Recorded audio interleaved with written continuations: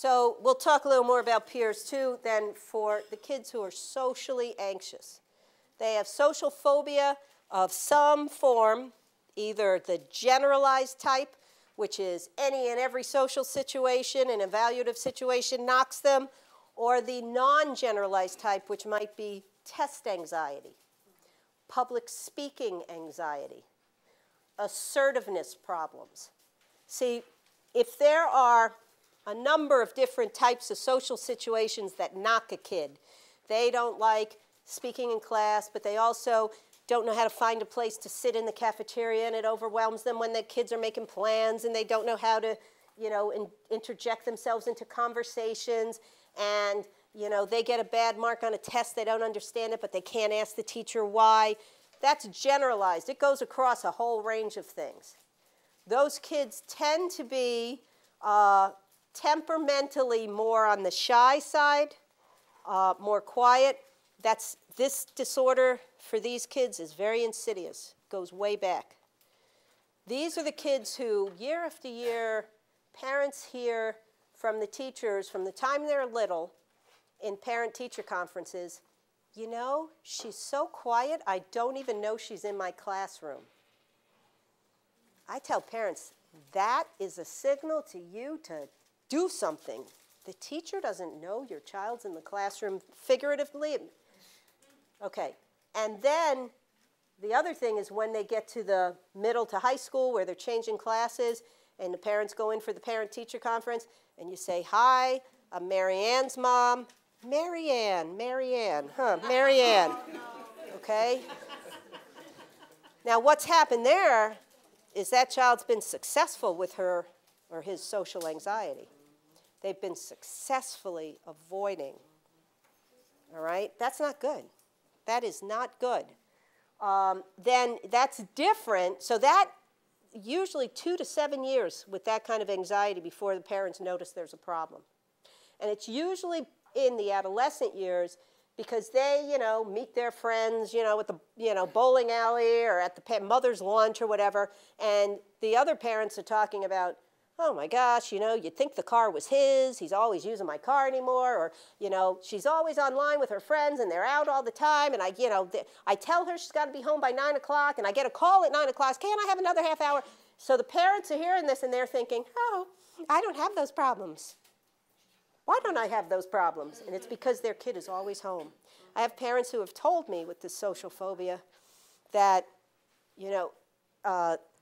it hits them when on a Friday night, after they get home from a work week, and they're like, oh, good, there's a 16-year-old, or let's say there's a 17 and a 15-year-old in the house, and they're like, oh, thank goodness, they'll be out with their friends.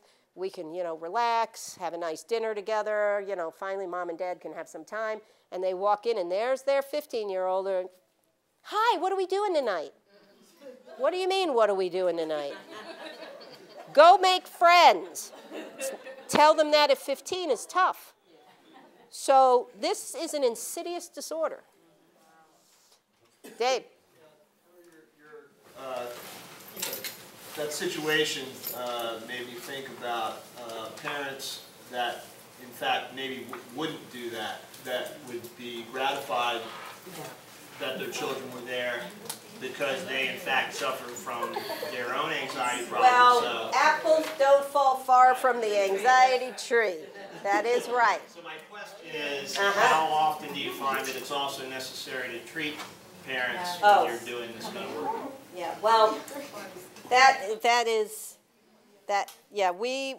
we tend to see a lot of anxiety run in families.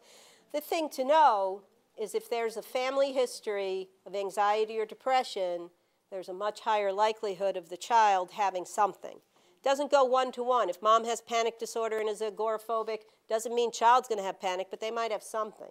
So we've had a range. I've answered the phone. Hi, I'd like my daughter to see you. She has school refusal, blah, blah, blah. Okay, fine, come in this week. Well, my sister's going to bring her in because I have agoraphobia. It's like, yeah, no, and the thing of it is, that's when I, go after it. It's like, well, I have to form a relationship with this person in some way to say, You know the old saying, you can treat the addict, but when they go back to the community and the shooting gallery is still next door, it's a matter of time before relapse. How am I going to get her riding a school bus and going to school if you won't go to the grocery store? It's tough. You are the primary model for your child. So we got to engage those parents who are really significant in their anxiety, you know, to get some help for themselves too. The other thing that we would do is see, a lot of times, for whatever reason, one parent has anxiety and the other one doesn't, and how they make it work. I love giving the ATIS. One time I was giving the ATIS, I was doing the OCD section, and go through the whole thing, ask about, you know, contamination, washing, blah, blah, blah, all this stuff. And, you know, the mother was like, oh, you know, reporting on the child as if, yeah, we're concerned about this. And at the end, the father says, can I ask you a question? He says, I get up in the middle of the night to use the bathroom. When I come back, my wife has made the bed. Do you think that's problematic? Yeah, way. Yeah. Yes. Okay. Thank you for letting me know. A lot of times when you do that interview or you're doing your intake, you find out about where the tree is that this apple came from. You know, this is always, I also, you know, the spouse who rearranges the dishes in the dishwasher. Actually, that's me. But anyway, so you have got to engage the family. There are some times that we will ask a parent to try and get treatment with a colleague, you know, in and around the area who could treat them. And we try to start them in therapy, and then about 2 weeks later, I put the kids in. So mom or dad has a leg up on the psychoed and the things. You know, but again, you know, we are, of course, we're looking at what's the modal number of sessions people get in the community, you know, 4 sessions of treatment, you know, what's feasible for this family. Is it, you know, potentially something that you might want to do behavioral family therapy around in some way? So we're treating anxiety in the system in one way. So we have to think about what could work for the families. But they're often there. And social phobia is one of those ones where you do tend to see it. But a lot of times what I've found with these families, with kids who have real hardcore social phobia, is you work on that, you work on the parents' empathy of, you know, I know you, what did this mean to you when you were a teenager? And if you could change your past, would you have spoken up more at school? Would you have reached out to go to events? And they all say they did want to do it, but they couldn't. So now they want to help their kid to get there. All right? So try to work with that to see how we can empower them to all move along. The other form of social phobia I was going to say that tends to present itself and parents recognize very quickly is when it's focused on test taking or focused on oral reports or things like that. And then, you know, and then you work in a more concentrated way, you know, with that type of treatment. And I have to say something about selectively mute children who would fall under this. I had a great case many years ago. She was an interesting case of a child, upstate New York, never spoke through 8 years of school. And why she was coming in for treatment during the 8th grade was because when they went to visit the high school in March of the 8th grade year that she would be going to, and the high school found out she doesn't speak, and of course the mom and you know, talked about the accommodations the elementary school allowed. They allowed the mother to record oral reports that the child played on a tape recorder. Yes. So, of course, the high school said, ain't happening, which is what prompted them to come into treatment.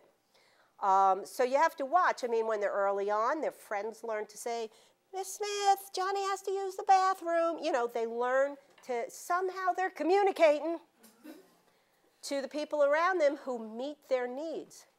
Parents who, you know, let's go and get some ice cream, and you go up to the ice cream counter, and look, by 4 or 5 years of age, kids are usually asking, you know, go ahead. And the child says nothing, so the parent's like, he'll have a chocolate vanilla swirl or whatever. It's like, oh. You know, so anyway, there's all these different, you know, manifestations of anxiety, and selective mutism is one that you got to get on early. Hardcore behavioral approach that we use.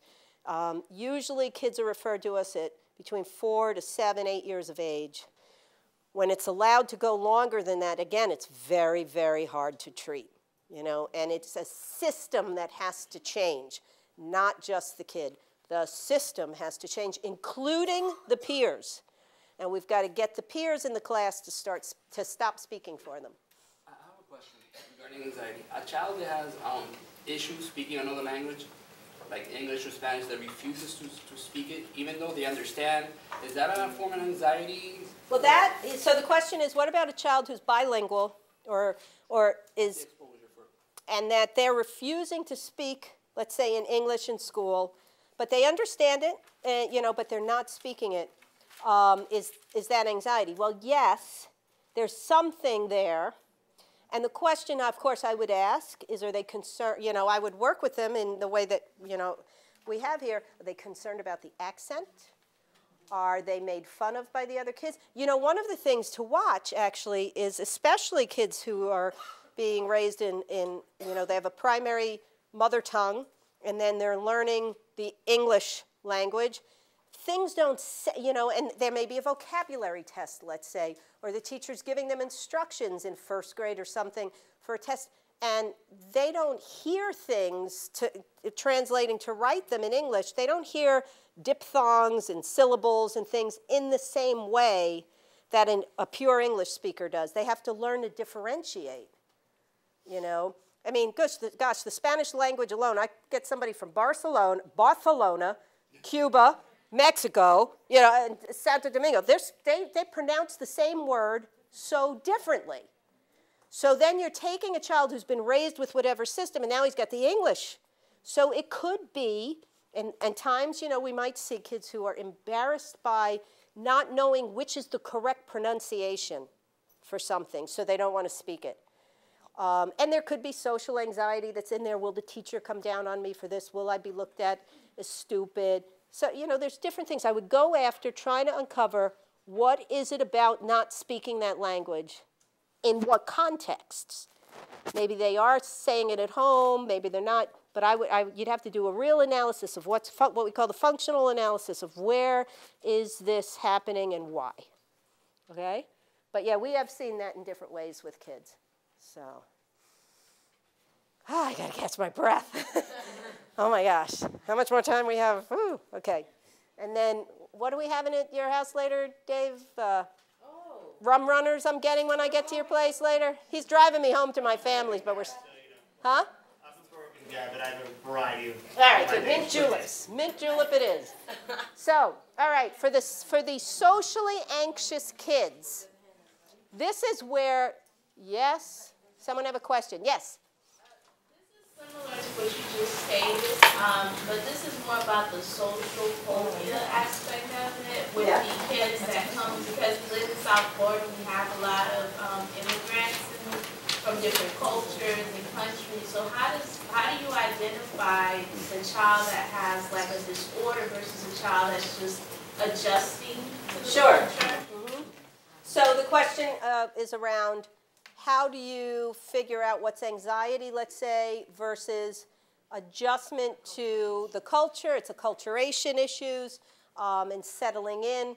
That would be, you have to sit and you have to ask questions. You have to evaluate the length of time they've been here. You know, of course, the big thing, especially with kids who are brought up here now or brought over and put into school, what are they supposed to, what's the period of time the school allows for adapting to the language before tests are administered?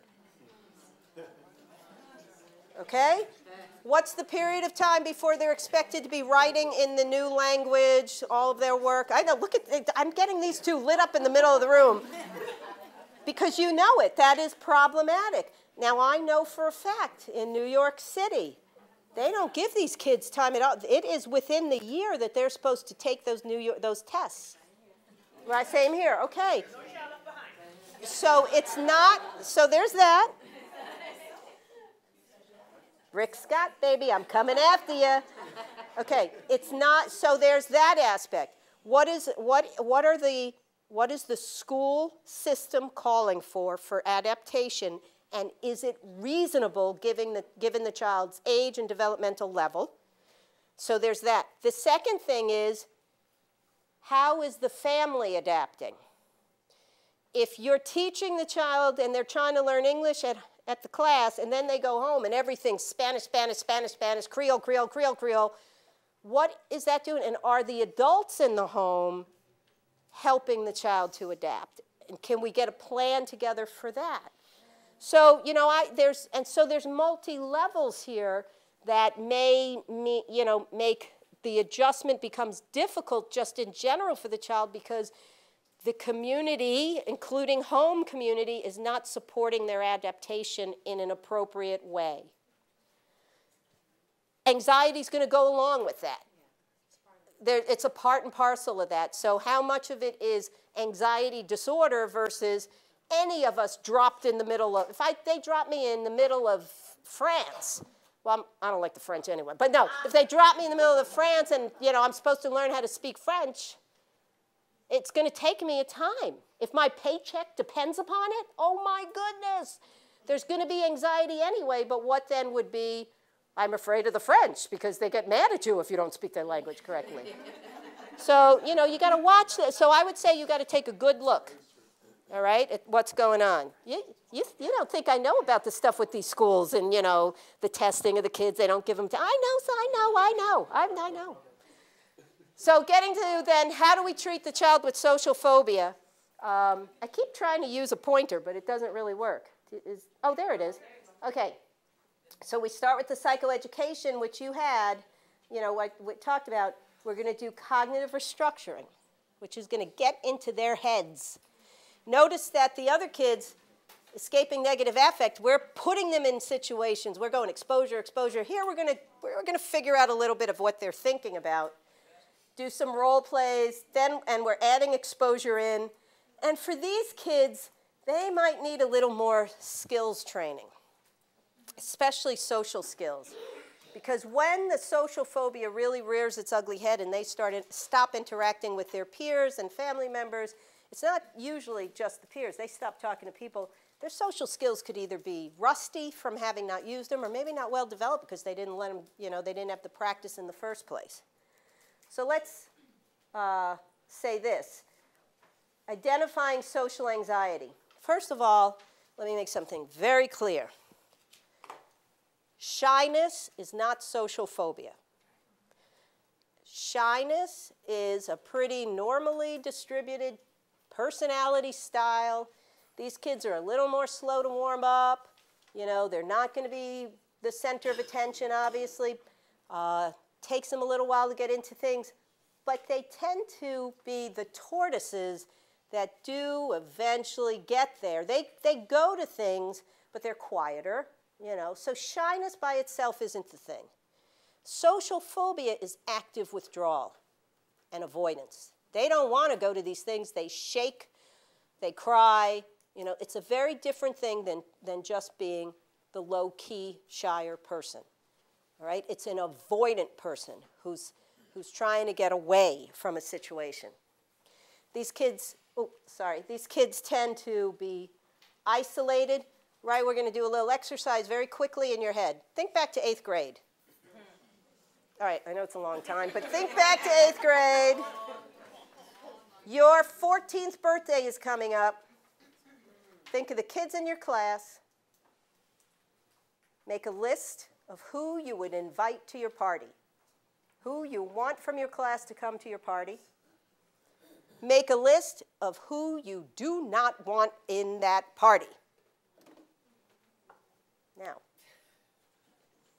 the kids who are on your do invite list are the popular, easygoing, friendly kids, typically. Some popular, but more easygoing, the friendly kids, the kids you get along, they're good kids. They're going to go, they're going to have fun, you're going to have a good time. The kids who are on the do not invite list, ADHD, oppositional disorder, dysregulated affect, the girls who are always drama queens. These are the ones who are going to disrupt your party. You don't want them there. They're going to steal the attention. They're going to ruin it, the whole 9 yards. But here's a question. Think of all those kids in your 8th grade class. Which kid didn't make either list? Think. This is the kid at lunchtime who stays in the classroom, not because he's punished and has to clean the erasers, but because he doesn't get out with you on the playground. This is the kid who's been isolated and away from everybody. The popular kids, or the kids invited, we call the peer accepted. The externalizing kids are peer rejected. Our socially phobic kids are peer neglected. You neglect to include them because you don't think about them because they haven't been present in front of you. So watch these kids because they avoid social situations. They become isolated. They get very uncomfortable when they're the focus of attention, right? And, you know, they're afraid of making mistakes. The child with GAD doesn't want to make a mistake because she won't get into the college of her dreams. The child with social phobia doesn't want to make a mistake because the teacher's going to know I'm stupid and then she's not going to think I can handle anything. And, you know, she's worried about the negative evaluation. GAD has a self-imposed standard that's high. Social phobia is worried about everybody else thinking they're stupid and not able to handle. Now, the big thing with cognitive restructuring, we want to find out what these socially anxious kids are thinking. So now on their diary forms, we're asking them, you know, really to go into what is it that I think, that component, and try to uncover what are the predictions I'm making about situations. I love this one. If I go to the party, no one will talk to me. Okay? I'll feel foolish. People are going to think I'm, you know, I shouldn't be there. Why did she come? You know, okay? So this is, you know, first of all, the thought, no one will talk to me. They'll think, why the heck is she here? They are treating their automatic thoughts as complete fact. If I go, I'll be rejected. If I try, I'll be laughed at. Okay? Now, the thing of it is, because they haven't been going, they don't have more information to challenge their own thought. They don't have the experience of going to the party or to the club or to raising their hand and trying to answer a question. They don't have that experience because they've been trying to fight against that. So that's why we're going to move in a little bit to exposures. But we have to help them figure out a rational way of thinking that is not positive thinking. How many of you remember Stuart Smalley? He is now a senator from Massachusetts. No, from Minnesota. Al Franken used to be this character on Saturday Night Live who would sit in front of a mirror and say, I'm good enough, I'm smart enough, and doggone it, people like me. Google, who was it? The basketball player, Chicago Bulls. Michael Jordan shows up on one of these segments on Saturday Night Live. Michael Jordan shows up with Al Franken. Al Franken would do these positive thoughts. It was a whole parody on the positive thinking movement because I'm smart, I'm loved, and he would break down crying. And then Michael Jordan shows up and says, now, Stuart, let's talk about what really is going on. Come on, what did you do this week? And then it was like Michael Jordan being the rational responder. Realistic thinking is what kids need. Positive thinking doesn't give them anything to hang their hat on. They sit down to take a test. I'm smart. I'm smart. I'm going to ace this. That doesn't help with taking a test. But if they sit down to take the test and they say to themselves, okay, wait, I did do some studying. I listened a bit in class. Let me figure out, I'll do the questions I know first and then go back and do the ones that are more challenging. They're thinking realistically, focusing on what I know I've done to prepare, how much I've gotten through in preparing, and how I can deal with this situation. So we don't want them to be positive thinkers. We want them to be realistic, problem-solving, coping-focused thinkers. Okay? So that's very important. So the thing that we want to do, there's a couple of models. Wendy Silverman's model is thinking about stop. Are you scared? What thoughts are you having? What other helpful thoughts can you think of? Praise yourself for practicing them. The fear model comes from the Coping Cat program for anxious kids by Phil Kendall. His is the original. Are you feeling frightened? Are you expecting bad things to happen? What actions and attitudes can you take to help yourself?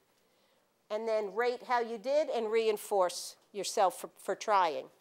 And then for adolescents, I use the straightforward, identify your automatic thoughts and let's come up with a cognitive restructuring response. So the kid who says to me, I can't go to that party, no one will talk to me, I say, okay. Oh, by the way, who sent you the invitation? How'd you get that invitation? Well, I've been in school with this girl, Samantha, since we were in kindergarten, and, okay, so, we're sophomores in high school, so she invited me just because. Oh, she invited the whole 2,000 kids in the sophomore class? I don't know, but, okay, so, all right, so let's understand. You were invited by Samantha. Yeah. Okay, so what does that mean? Well, okay, Samantha invited me. One person wants me at the party. Okay, the rational response, the girl holding the party, at least one person has invited me to be there. That's a little different from nobody wants me to be here. Okay, second thing, when you go to the party, what do you think you could do that would, put you in the mix of meeting the other kids? Oh, I don't know. I mean, usually if I ever go to these things, I usually just go to the bathroom until it's time to go home. No joke. No kidding. Okay? Here's the thing. Remember, these kids are trying not to be noticed. And sure enough, they go into these social, whether you drop them at the school dance, the football game, somebody has a party, first day at your camp, whatever it might be, they are looking for the spot where they won't be noticed, and it'll confirm their anxiety and their predictions.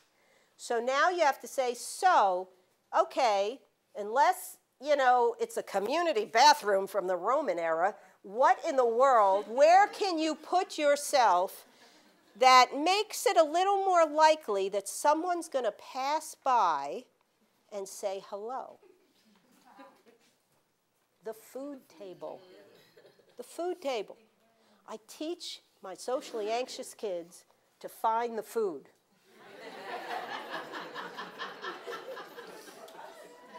And not to go, suppose that's the food table. I don't want them going like this. I want them to stand next to it, maybe having a cup of Hawaiian punch in their hands, not spiked, thank you, and, just kind of stand there. Hey, how you doing? Because you're facing the crowd instead of being away from the crowd. You're in a place maybe people will walk by. Samantha certainly will say hello. And it's giving you an opportunity then to sit, and I'm going to want you to stay there a minimum of 10 minutes. And I'm going to want you to just sit and ride that wave of anxiety. Okay? And this is where we might do some role playing of, how to say hello, what to, ask people, or how to talk and make conversations. But the big part is getting over the hump of getting them into these situations in the first place. And this is where you really got to ask, well, what did you do when you went there the last time? Why was it so hard? Where were you? What? Because you find out that they are making themselves small, and you've got to help them to open it up. This is where we do behavioral experiments, little mini exposures in my office, where you can think about this. I love this part of behavior therapy. I'm right on Broadway in Manhattan, busy street, lots of city buses, lots of people always queued up to be on the bus. And we have these Metro cards that you put in the, in the meter. I have a stack of them that are completely empty, no tokens on them. And I hand the kid the stack. Well, first I do this myself. Let's go downstairs. We want to expose kids with social anxiety to all kinds of situations where they're the focus of attention. We're going to go downstairs. I have some Metric cards.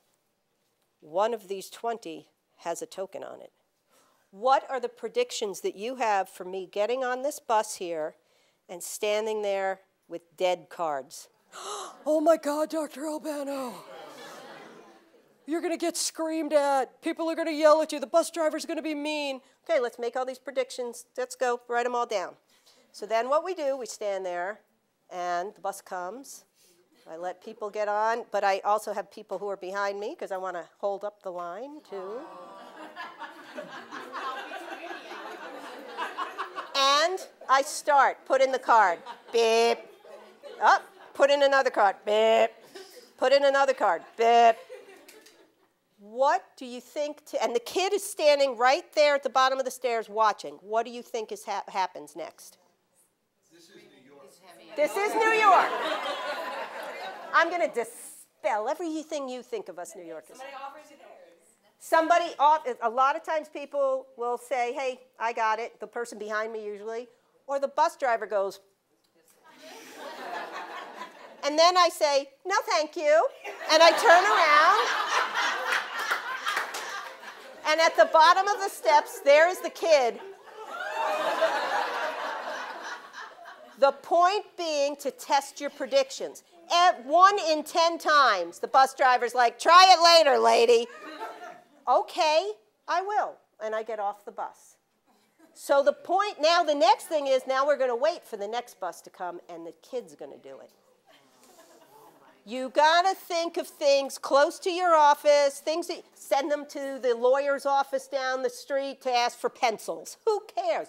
Get them doing stuff. It's getting close to dinner time and you've got patience until 8 o'clock. Have this kid order the pizza that you want or the submarine sandwich to call up, the delivery service. Whatever you can do, get them doing it with you right there.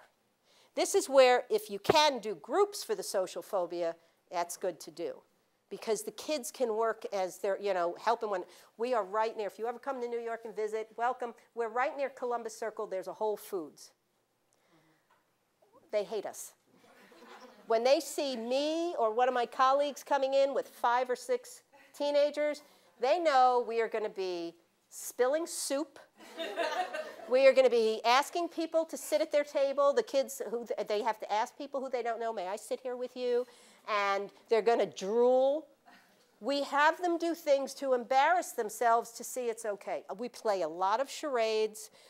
We do all kinds of like those fun mixer game type things we do in these sessions to get them to act silly, to make fools of themselves, to laugh about it, learn how to laugh about it. In the rain, when it's raining, it's like time to go outside. We send the kids to ask people walking down the street, excuse me, can I borrow your umbrella? All right? Here's another one. You know those like Brookstone? You know those like Brookstone? Yeah, and you sit on the chair. You sit on the chair, right? Yes. I got this from my friend David Castroblanco, a psychologist, CBT guy.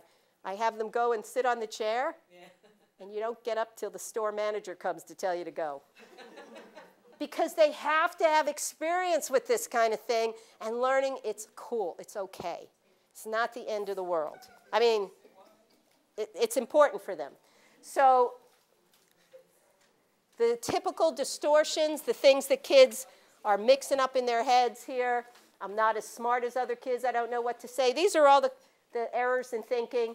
And what we go after, is we help them characterize, are you an all or none thinker? Do you disqualify the positive? You get a B+ on a test and you think I should have gotten an A. What I love to do in terms of an exposure that we add into this, kids disqualify compliments, right? They can, you say to a teenage girl, "Ooh, I like your new haircut." Oh no, it's awful, right? So another exposure is to have them sit knee to knee, facing you if it's just you and the child, or pair them up with different people if it's a group, or if you have colleagues who could help. You have to sit knee to knee, hold eye contact, and you get either you or the other person saying, "I love the bow in your hair." I don't like it. And here's the thing, it's called a response prevention rule. You are only allowed to say thank you. And you give them about 10, and you pace it slowly, you give them about 10 compliments in a row. What typically happens is they start crying, and by about the 6th compliment, they start laughing and smiling. And then their rule is, when they get compliments, they're only to say thank you. To teach them that. They're uncomfortable with being your focus. They've got to learn it's okay, it's all right. That's a powerful, powerful experience, especially when we do it in groups. And we give the kids then going forward, whenever you see Melissa, you're to compliment her. So it becomes like a lot of fun. You know, they compliment her on all sorts of stuff. So these are the different cognitive errors. You have them in your handout. Here's another thing borrowed from Albert Ellis. Teaching the kids, especially the teenagers, don't should all over yourself. I should have done this. I should have done that. Don't be a masturbator. I must do, you know. The teenagers love this. It becomes, though, in their head, it's helping them to, you give them stuff like that. It helps them recognize then when it's happening to them. Because remember, these are automatic thoughts that have been sort of programmed in their mind. They just run with it. But now you're interrupting that thought. Oh, I must. Oh, wait, no, I must not. You know, you're interrupting it, giving them a signal to recognize the negative thinking. And to say, wait a minute, what am I telling myself? I got to change this, all right? And so then we make cue cards with index cards of these dispute handles. Learn to question your thoughts. I'll have kids program them into their iPads, iPhones, whatever these things are that they have. Have them program them in. So they refer to these. And then what happens is they use these to challenge their thoughts. Does Mary's opinion reflect that of everyone else? Do I have a crystal ball? And so forth. Little kids, I'm out of touch with South Florida, but find whoever the figure is that they like. None. Anyway, we got Derek. As long as Derek lives, he's my guy for this.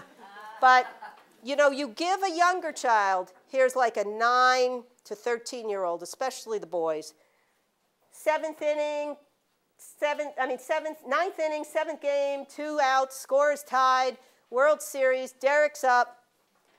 What is he thinking when he gets up to bat? And this is what you do.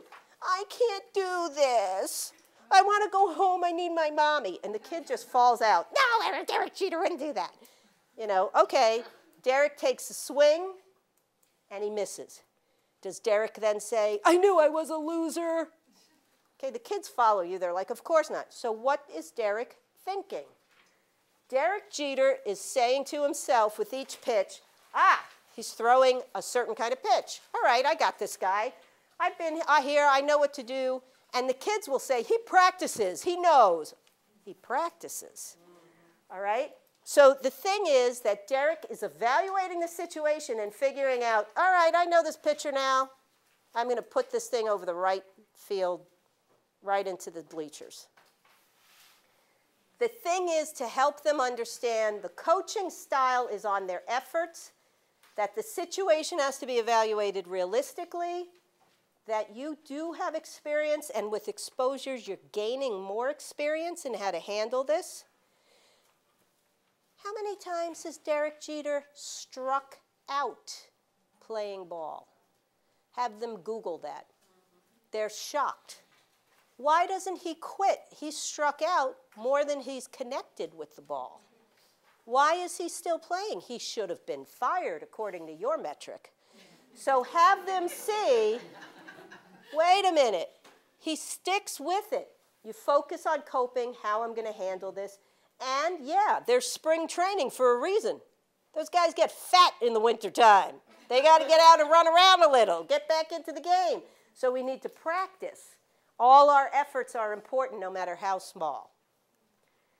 All right? And so then you're going to do exposures, and that's your treatment of the kids with social anxiety. And it's a lot of get copies of tests, all kinds of stuff. We do a lot of this kind of, what those tutors do for $500 an hour, we're going to do in the exposures. for $32.50. All right. Attention seeking. Here, for this and also for the tangible reinforcers, this is what we're looking at here. Focus now is more on the parents. Restructuring the way they give commands. I'm sitting down here in the kitchen waiting, so would you get out of bed and put on your clothes and brush your teeth and get ready and put your backpack together and come down here? You have 2 minutes. That's a parent command, didn't you know? How should they reframe that? One at a time, and go up and get right in front. I got to tell you, Dr. Reitman and I in the back belong to the Association for Behavioral and Cognitive Therapies, and when I was on the board, I looked into getting a certain speaker to come to our annual conference, but her fee was too high for us, $40,000 for a 1-hour talk. Super nanny. Super nanny, man. What is she? Yay! Whoa. She's super duper. So, but the thing of it is, I do have snippets of Super Nanny to show parents. And I do recommend they watch her here and there. Because, you know, it's getting down to the kids' level, making eye contact, and one at a time. You're getting out of bed now. Pull the covers back, you know, one at a time, and not saying, and you know, and engaging them. You're making mommy upset, you know, every time you do this. Now, forget that stuff. You're Joe. I want you to be Joe, channel Joe, you know, and do things in a step-by-step way in terms of the commands you're giving. We've got to get those fixed routines in place. Now, we will use forced attendance. I'll get to that in a little bit. There will be negative consequences for school refusal. Oh my gosh, we've got to do that up, and we want to set up positive consequences for attending. Number one principle to teach parents, grandma's rule, otherwise known as the Premack principle. Great example. You can't figure out who this is, so I had an Italian guy, celebrity guy, referred to me for his kids and him and his wife. That's it. I'm just going to say that. But so anyway, we are working with his child, and one day, as it turns out, I'm with my niece and nephew from Minnesota. I have them at Ellis Island, and you know, we're walking around Ellis Island and stuff, showing them where Grandpa came from Sicily, how he came in, and my cell phone rings. It's a Saturday morning at 10 o'clock, and I answer the phone, and this is what I hear. Dr. Albano, I'm going to kill this kid. I'm like, oh my God. And it's this guy. I'm like, calm down a second, calm down. So I send Erin and Matt over to play somewhere. Okay, what's up? I'm going to kill him. You got to help me. My wife's on the phone too. She's trying to calm me down because I want to wring his neck. What happened? Last night, we were at Circuit City, and he looks at me, he says, Daddy, please, get me the Xbox. I'll be good. So I said, you really going to be good? This means when I tell you to do something. Oh, God. This is where I say, hey, stunazza. Do you know what that means? In my head, I didn't say this to him. So yes, he's a bazza. So he buys the thing for the kid. This next morning, it's Saturday morning, they're supposed to be at some cousin's first Holy Communion. Big deal for Italians, you know? And this kid has not gotten dressed. He says, we're supposed to be there, he's not dressed, give me he's on the gosh darn thing. I'm like, slow down a second. Listen, Goomba, let me ask you a question. I said, when you were a kid growing up, did you used to go to your grandmother's house on Sundays after church? Yeah, every week. Okay, you go there for Sunday dinner about 1 o'clock in the afternoon? Oh, yeah. Great. What did she do first? Give you a cannoli or give you the pasta? Hey, first you eat your spaghetti, then you get the cannoli. Oh, doctor, you're so brilliant. I'm like, yeah, I'm so brilliant. I said, take the box away. Pull the plug, put it back in the box it came from, and you explain to him. First, you get ready, then you get 10 minutes. I love 10. 10 minutes of the Xbox for when you follow directions. and that's it. Otherwise, the thing goes in the closet. So, hey, you know, you could use whatever. This translates across cultures. All right? So grandma's rule is so important for them to hear. We have to set up how to give commands. Sometimes parents don't get it. Say when the command is to be carried out and what is exactly required of the child, but simple. And bear in mind, it is amazing how many complex things parents ask little kids to do. We want to keep it simple. Ensure that they understand the command and it's something they can do, right? And that nothing competes with the child's attention. So if you've got baby brother sitting over here with a chip witch, gnawing on, you know, the ice cream, he's drooling all over the place, and you're saying, you've got to finish your homework before you have, no, it's not going to work. You've got to make sure there's nothing competing with the attention, right? And we tell parents that means locking up the electronics. It's really easy to just go to the back of the computer, and there is a wire that hooks into the monitor that goes into the hard drive. Ooh, take it. You unplug that thing, and they can't see anything anymore, and you could take that to work with you. All right? Yay. I had an Irish mother. My gosh. Avoid questions, criticism in lectures. This is a big one. And this is why I like that super nanny, because she shows them, especially like these kids in the middle of the night coming out of the parents' bed. And I love they have the counter, 47th time out of bed tonight. I love that. But she shows them the parent just picking the kid up, putting them down, and not speaking and engaging and trying to coerce them. And you've got to role play this. Stay neutral in tone. This is where I try to teach parents deep breathing. Give the parents some relaxation. Because they have to stay mindful, centered, whatever they call these things these days. They got to stay in control and calm. Right? And the important thing here is to question the parents, what do you think is going to happen if this child is going to obviously get upset? They're going to push you because you've given in the past. What's going to happen? A lot of times parents give in because the level of upset the child works themselves up to, the parent is afraid they're causing psychological damage in the child. So again, this is where, so let me understand this. This kid's crying, begging, pleading, sobbing today is going to be worse psychologically over time than them at the age of 30 sitting here at home with you without having gone to school, without having made friends, without having, let's understand, which one will get you more anger from your kid? The 12-year-old's tantrum or the 30-year-old who was like, why the hell didn't you push me out of the door when you could have? And you really have to help them understand that because they're afraid they're causing harm. They're actually not. The harm is caused by allowing it to persist. That's the thing. And yes, mom and dad, look, I don't want to indict parents. I don't think parents are doing things wrong. They're doing what parents do. They're comforting, they're rescuing, they're reassuring, they're protecting. That's what they do because the tears get you, right?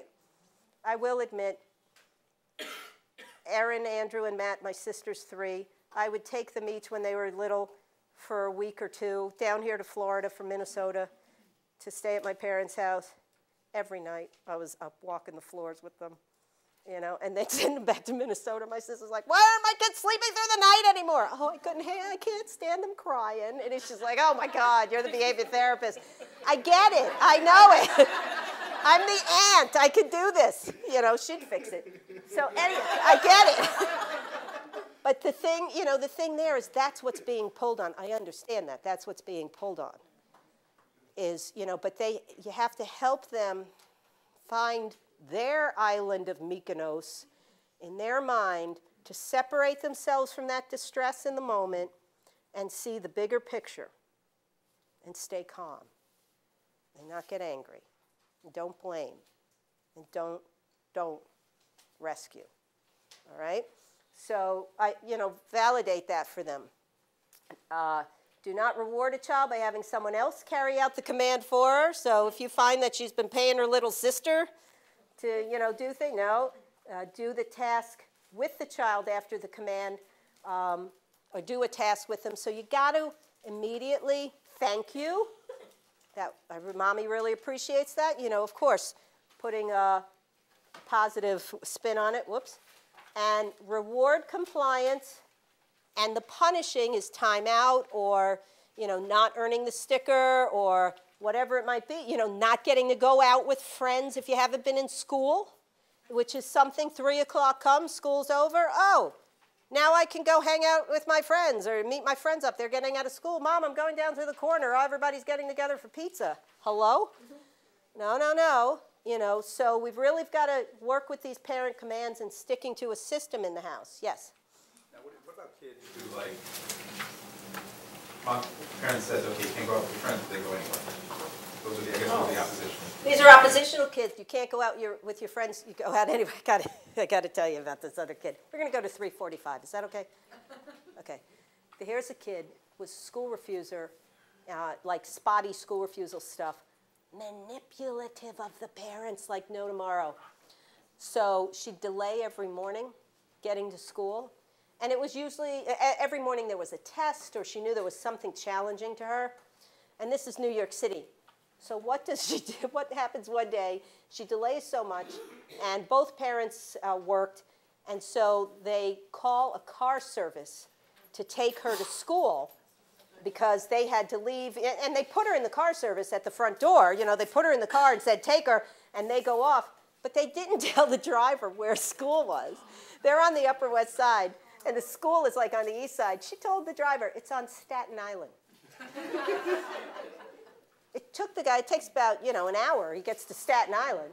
And he's like, where? She says, I was kidding. She got out of school. It was her way of delaying school. There was no consequence. She was out with friends then, that night. I'm like, you got to be kidding me. She'd be washing dishes and all kinds of stuff in my house. Oh, my goodness. The thing you got to watch for is we don't want to just be. And parents will say, why do I have to bribe my kid and give them rewards for doing something they're supposed to do? Well, that's true. A kid can win a prize in a pie eating contest, but it won't make them eat more pies. We want reinforcement to be about the efforts and things that are related, to their well-being and moving them forward, not to be buying prizes. So I really work a lot with families on the social reinforcement and positive attention from the parents, and making naturally occurring things in the environment now contingent upon them getting them. I don't think being born is a reason why you deserve an iPod or, tickets to a Jets game or whatever, but some people think that way. It's like, no. We got to move it back that the things that they value and mainly attention and stuff is contingent upon the way they perform in terms of doing the things that they are responsible for doing. So this is why we don't go after just giving rewards. We go after focused, make sense, linked, reinforcers. Combine parent-focused interventions with child-focused exposures. So while the parents are learning about commands, we're setting up schedules and all that stuff is going on, you're also working with this child with separation anxiety to separate from mom and dad. And you're doing that in a gradual exposure kind of way. All right? Potential problems when we have single-parent family and there's no help in the house to help reinforce mom. So we have to problem solve around that. Is there a relative or a friend who could help out in different ways? And mainly here that means taking care of the other kids or doing things so that mom could focus on working with this child and the problem. When you've got multiple school refusers, I say you do group school refusal stuff. Everybody's put on the routine. Everybody, this is where, okay, this is a house that no longer has a television, has no iPods, has no computers, and they're earning it back collectively. A little peer pressure. Oh, I'm sure the dynamic people are like, the sibling rivalry she's causing is going to be like, but that's how you do it. You got to put it all together, that as a family, we will have things in this house again when everybody's on the same page. Okay? Another problem, parents differ in their responses to the child. This is like this child I talked about earlier today. Mom was focused on his migraine headaches, and we're going to do something terribly damaging to him, whereas Dad wanted to be like General Schwarzkopf that comes in and just like gets this kid marching again.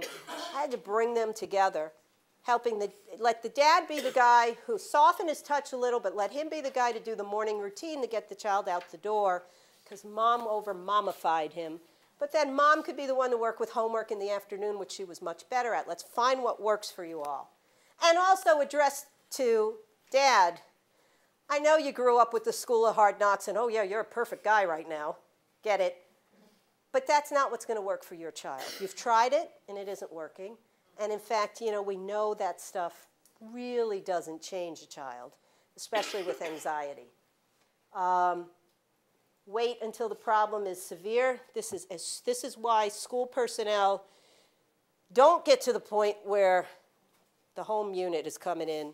It's got to happen early. We need teachers, school counselors who are in the school, principals, whomever, to take notice of who's coming late and get in there earlier and try to get the parents in earlier.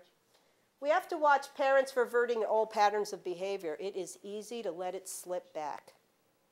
Very easy to let it slip. I have to say, when parents are on board and we put a school routine in place and we arrange all these contingencies that you get this if you do that, if things work that way, this 6 weeks turns around kids who have had school refusal for less than a year. It turns them around in a good 6 weeks.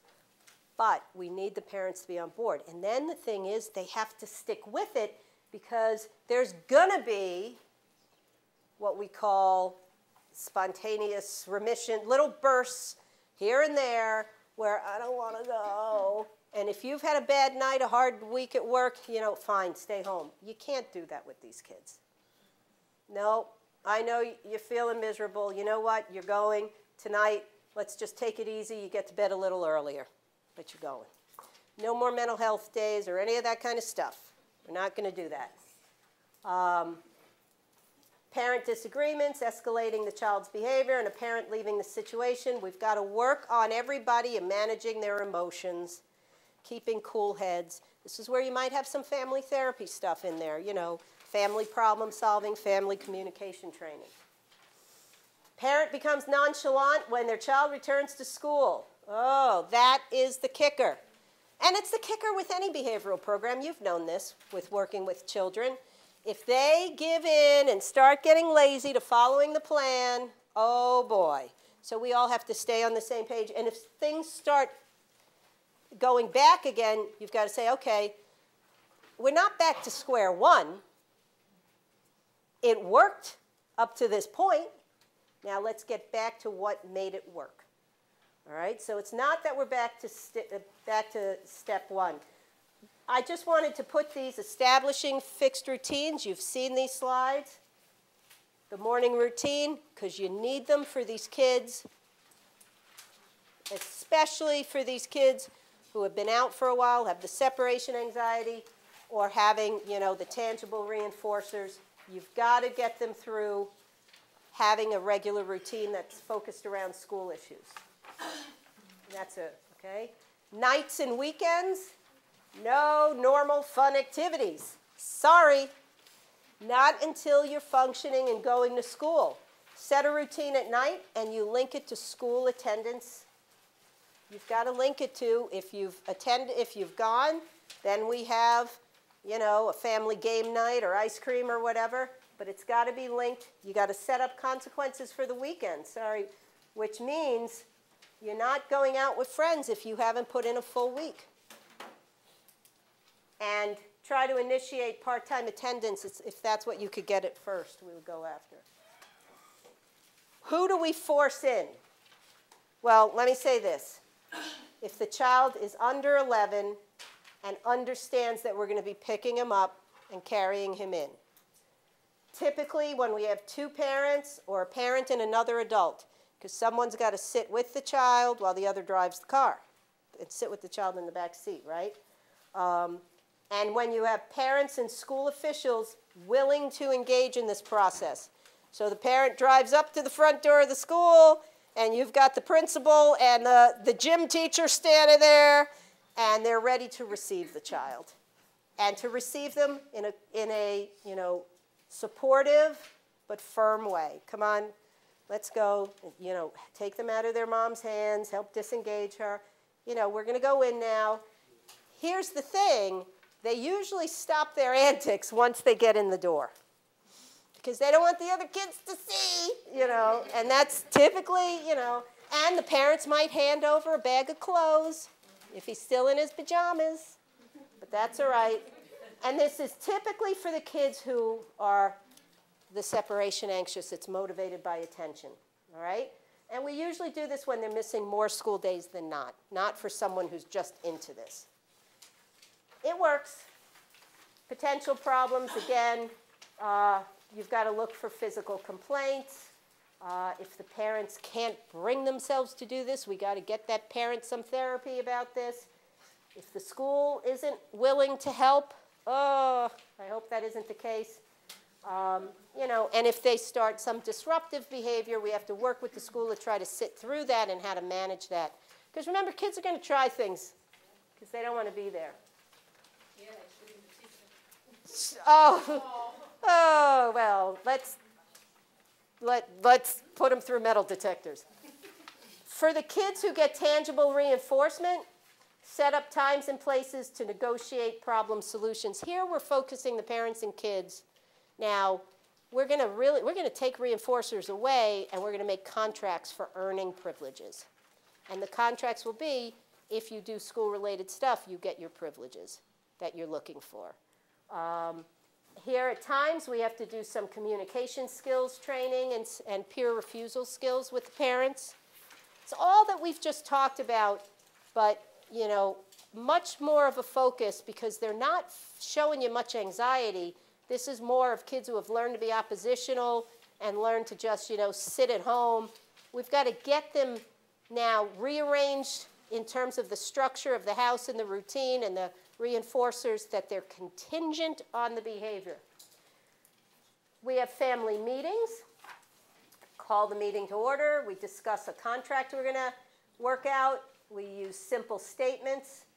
Allow people to speak uninterrupted. We use all the little things you use in family problem solving. Whoever has the pencil is the one speaking. No one else speaks. Then it moves to the next person. All the things you learn in family therapy and approaches like that, but it's focused in a behavioral frame because we're focusing on there's a problem behavior, and we've got to find the solutions that we're all going to work on, and we're going to do it in a way, if you do X, then you get Y. And the family's going to get, all involved in this. Meeting isn't dominated by anyone. We ask disruptive people to leave, right? It's a very family-focused intervention.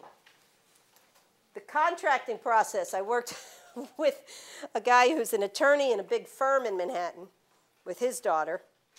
I said, we're going to draw up, next time you're in, I said, next week when you come in, we're going to draw up a contract between you all on what is expected of her and, what you're going to reinforce that with in terms of privileges and such. He arrived the next week, no kidding, with a 10-page typed out contract between legally binding and legalese. I was like, oh my gosh, It's like, okay, Dad, great guy, I really like him. 3 steps: define the problem, define what school preparation involves, and what school attendance means. Doesn't mean walking up to the door and turning around and leaving. What does it mean? And at different steps, of course, as you've seen earlier, it may mean 30 minutes. It may mean the morning session. It may mean meeting with the teacher. You've got to specify it in the contract, right? Establish the problem definitions. How, when you refuse school and you delay and you hide the car keys and whatever the kid's doing, negotiate contracts. Initially, we talk to the kids, what are you willing to do? What are the things you want? We talk to the parents separately and then bring them together. And we want the families to generate to engage in problem solving. So using a whiteboard, let's brainstorm how to solve this problem. And the kid could say, you just let me stay home. That goes up there.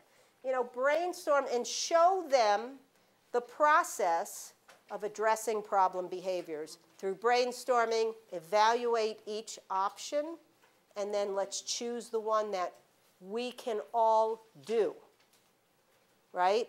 And so this is where a parent says, she's going to start back to school Monday and stay for the whole day. She can't do that yet. But let's go for Monday. She's going to go in at 10 o'clock in the morning.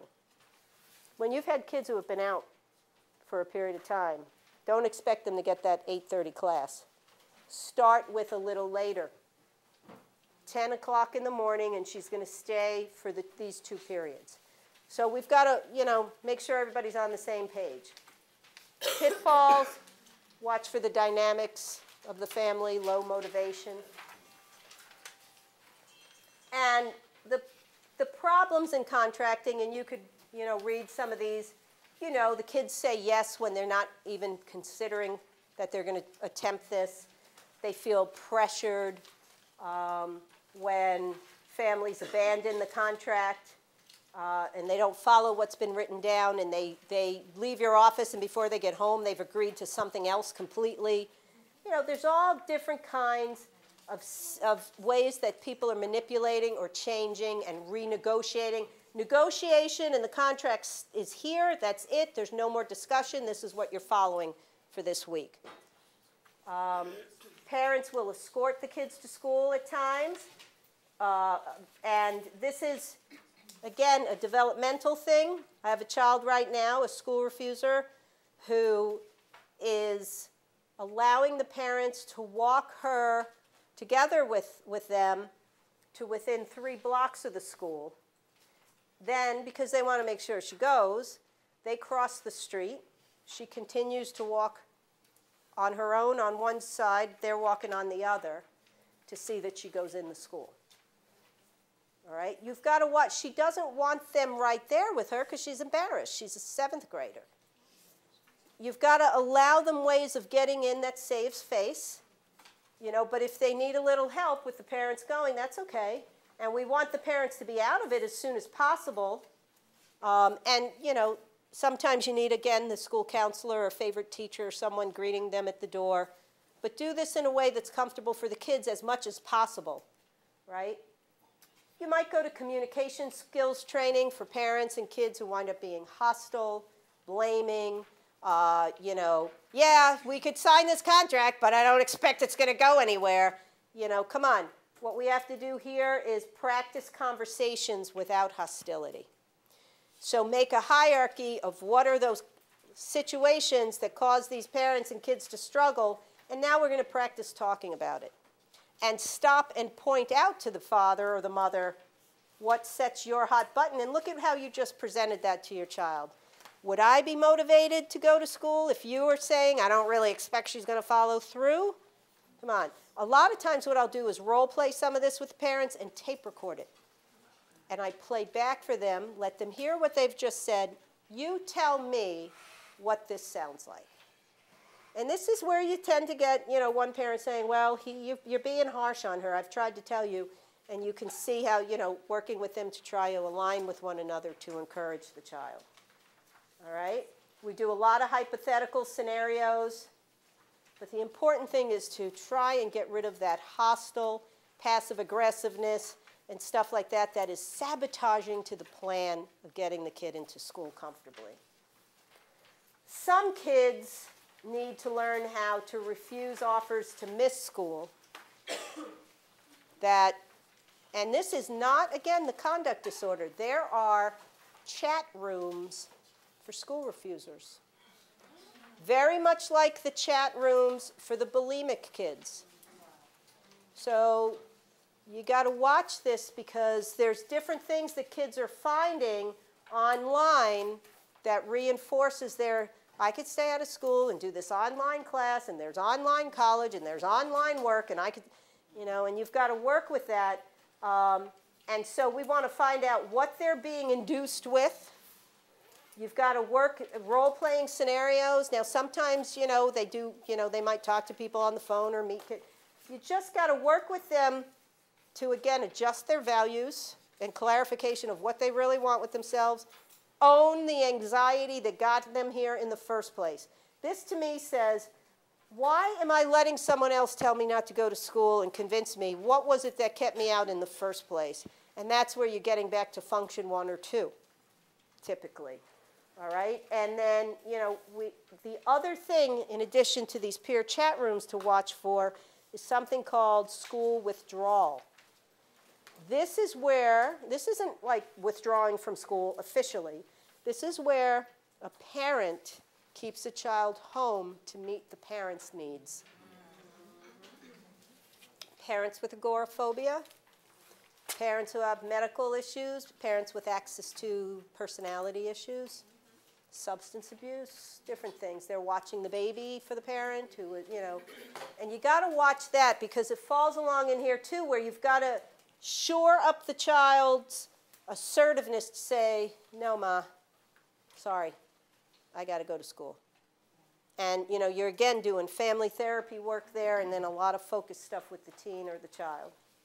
And this is my shameless self-promotion of our manual that puts all of this together and has all the forms I talked about in it. That should get you through school refusal. Questions. Now we got time for questions. Comments. You have an email? Do I have an email? Oh, you don't give it. I'm not going to say it on video. Ha-ha. My email is silverw@fiu.edu. I'm only kidding. That's Wendy Silverman. She'll kill me. Anyway. We'll do it after this. Comments, questions. I'm telling you, I'm calling the governor, and I'm telling him, you got to put money back into schools. But it is a shame. I mean, it is the thing we find is when the economy and when economies are in crisis, money for mental health goes down the tubes in education. For some reason, we're expendable. Why is that? Oh, boy. Maybe we should all go down to the closest local pub, sit around, and start some kind of a political action committee of our own. The school refusal treatment committee or something. Because those are the kids who really suffer when resources go, are these kids who are, have the mental health issues in school and educational issues.